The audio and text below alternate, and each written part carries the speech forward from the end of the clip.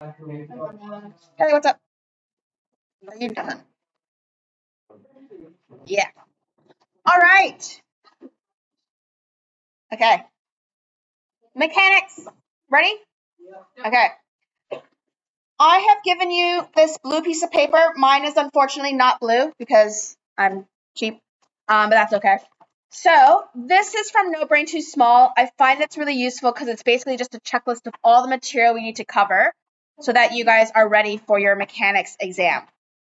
I am focusing on the speed and motion today. We will actually get all of these done in today's question because there are lots of little things. The other thing I want to point out to you mechanics kids is that these equations here will be given to you on the exam. You do not need to memorize them. The thing you do have to keep in mind though is you need to be able to decode what these equations mean and how to rearrange them. Okay? Mechanics, in my opinion, is probably the easiest of the exams to get an excellence on. It is mostly just algebra. So if you're good with math, you're going to be good with this assessment. All right.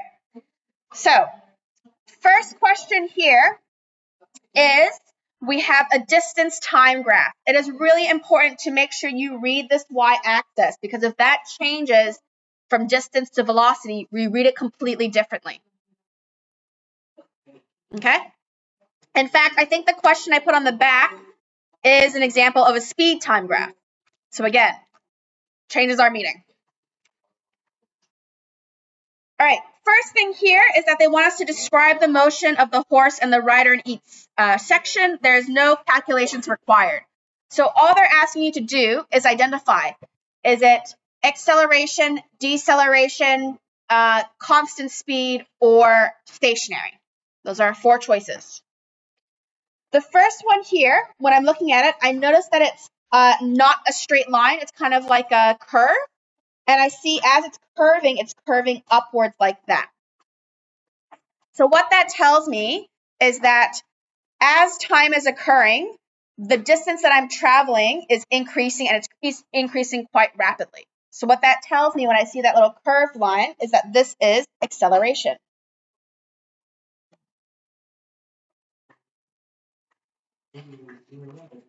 You're right. Okay. Next thing is section B. I notice here that this is a nice linear upward line. So what that tells me is that as time is passing, I am traveling the same distance. So if I'm traveling a consistent distance over time, I am traveling at a constant speed.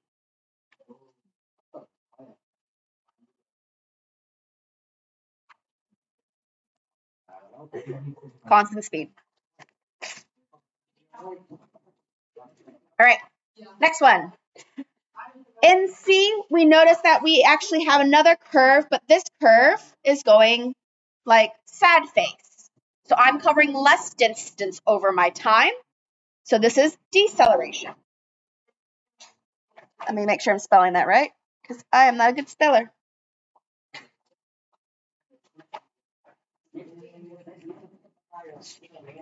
And then the last one, I see that I am staying at the same location. I'm not traveling any distance, so I am stationary. I am not moving.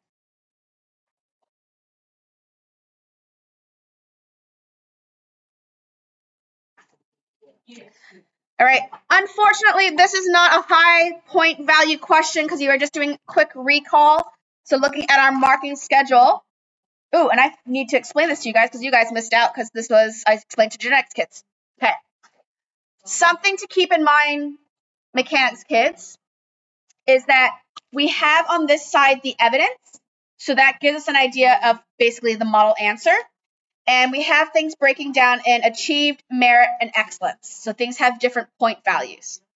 Usually at the beginning of questions, they're going to be quite easy. They're going to be worth achieved. And as you go through them, they'll get more difficult or more detailed, and they can go up to excellence. The good news is that even if a question is an excellence level answer, you can still earn the lower points. So depending on the quality of your answer will affect what grade you get. So you'll notice here that there's an achieved point, there's an achieved point, I've actually had to cut this up from several different questions. So this isn't a full question. So with mechanics, you kind of have a little bit of a mix and match with some of these questions, and they tie them together. And then there we have 1 merit point. So what I've given you guys today is a lot of achieved points. Let me just grab a genetics exam marking schedule so you can see what I mean difference-wise. So this is what a full question would look like if you guys were looking at it. Do you see how they have 1, 2, 3, 4, 5, 6 bullet points? Yeah? So what that means is that in this question, there are 6 points for achieved. Then you have merit 1, 2, 3, 4 possible merit points, and this one here, 2 excellence points. When it comes to your answers, they will make little notes on how many achieved points you've gotten, how many merit points you've gotten, how many excellence points you've gotten. They will always go top down. So they're going to look for the excellence level answer, and if it's not there, then they're going to see, did you answer it to the merit level? If you didn't answer it to the merit level, then they look for the achieved level. Okay? What they then do is they add up how many achieved merit and excellence points you have, and then at the bottom determines the point value for your question. Again, they do top-down marking. So they look to see, do you have 2 excellence points? You don't? All right, well, do you have at least 1 excellence point? Oh, you do? Then you get an E7. Doesn't matter what the other points that you have. Top-down. Okay? You will have 3 questions on the exam. Each question is worth a maximum of 8 points, so the total amount of the exam is 24 points. 24 is a perfect score. The overall grade for the exam is determined based on how many points you get. So it changes each year because it depends on the difficulty of the exam. They do balance it out, so if the question's hard to get excellence points, then they might make the excellence overall lower, like 18 points. Most often, the excellence grade is between 19 and 20 is where the cutoff is. Merit is often between 14 and 15, and then achieved can range anywhere from 7 to 9. Cool? So each question adds up to then the total. It is worthwhile to answer everything, because if you leave a question blank, it's an N0. If you attempt it, you might then be able to get like 1 or 2 points, and that 1 or 2 points could be enough to cross the line. Say, for example, the first question you got an A4, the second question you got an A4, so you have 8 points, and let's say achieved is 9 points. If you attempted one of those questions and you were able to get an N1, you would then have 9 points and you'd be able to pass. So don't leave anything blank on these exams, okay? It's better to get an N1 or an N2 than an N0, okay? So looking at this question here, this one in our marking schedule was only worth an achieved point because it's a very basic recall. The second question here is asking you to calculate the speed in section B. So basically, in section B, if I want to calculate the speed, I want to calculate what the slope is. So what I notice here is I started at 500 I finished at 500 and I started at 100. So that is my, actually, let me backtrack because you guys are probably wondering, what am I doing and why am I doing that? Right, if I want to calculate speed, let's look at my various equations. Speed is also known as velocity. So I want to do the change in distance divided by the change in time. Make sure you are showing all of your work, because if you make a mistake, they can then backtrack to see where that mistake is, and they will still be able to award you points. If you just write down a number and I can't see where your mistake is, it's just not achieved for that question. So first thing I want to do is look at my change in distance. I started at 500. I finished at 500. I started at 100. And then I'm dividing it by my time. So this was measured at 60 seconds. I started my measurement at 30. So we're doing 60 minus 30. And if I did that math, we would have 400 divided by 30.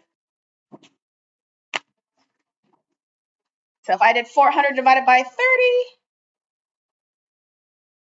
I would get my velocity is equal to about 13.3 meters per second.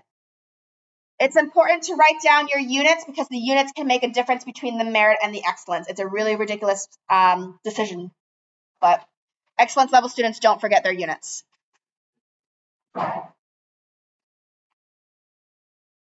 Cool. All right, looking at the marking schedule. So, see what I'm saying for the achieve point. Shows correct process.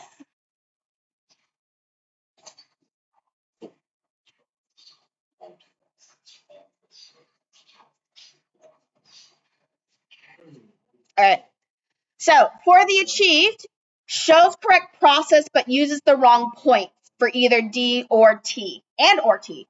So what that is telling me is that so long as you, where's my red gone? There it is. So long as you grab this equation and you plug in some numbers, even if the numbers were wrong, you can get an achieve point. Okay, that's why I want you to show your work. Show what equation you're grabbing. And then the merit point was if you got this answer correct and this answer correct. Pretty easy, huh? So there was an A point here, there's an A point here, and then if you got both of them, you got a merit point. Just mindful of the time. Yeah, isn't that cool? We got about 5 minutes. Okay, next one. Okay. I know, so I'm going to finish it. It won't take us long. All right, this next one here, we can see is a speed time graph. So it changes how we read things. You see how we have a flat line right here? In a speed time graph that says it says you are constantly traveling at 7 meters per second. So flat line, that means constant speed. Here, I'm just going to annotate it so that way we have some notes.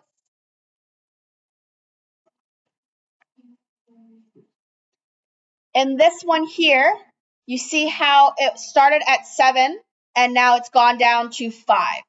So I have a decrease in my speed. Decrease in speed is deceleration. Just annotating it so that way we know what we're looking at. And also, it then gives you an example when we're comparing and contrasting between the previous distance time graph. So even though this is a slope, it means something different. All right. Question A wants you to calculate the distance the harvester traveled in the first 200 seconds. So this case here, we are then thinking about the area under the graph if I want to figure out distance traveled.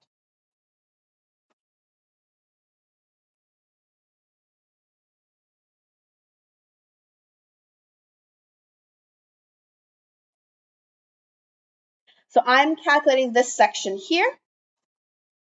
So I have traveled 7 meters per second, and I've done that for 200 seconds. And that would get me my distance. So that cancels out. My distance would be 1,400 meters.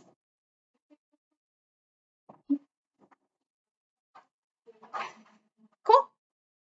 That one, unfortunately, was only an achieved level, and same with the last one. I'll just quickly do the last one. All right, this one here is talking about a rocket. It's fired vertically. It has a launch pad. It was traveling for 2 seconds, so that's my time. And it was traveling at 20 meters per second. That is my velocity. They want you to calculate acceleration. So again, look at our resource sheet. Just put them down. Acceleration is change in velocity divided by change in time. So A equals V over T. A equals 20 meters per second divided by 1.2 seconds. So I would do 20 divided by 1.2, and that would be 16.7 meters per second squared in this case, is the unit for acceleration. This one, unfortunately, was only an achieved. All right. How is it? It's 20 divided by 1.2. Oh, I just rounded it up. Yeah, they're not gonna, Gotta know how to round. All right, that's us. Oh, so mechanics kids, either work on that section or that chapter in your SciPad. I think most of you guys have gotten it done. Again, I've linked it onto Google Classroom, the collated questions from No Brain Too Small. That is the practice I want you to do so you can see how that same question is asked different ways.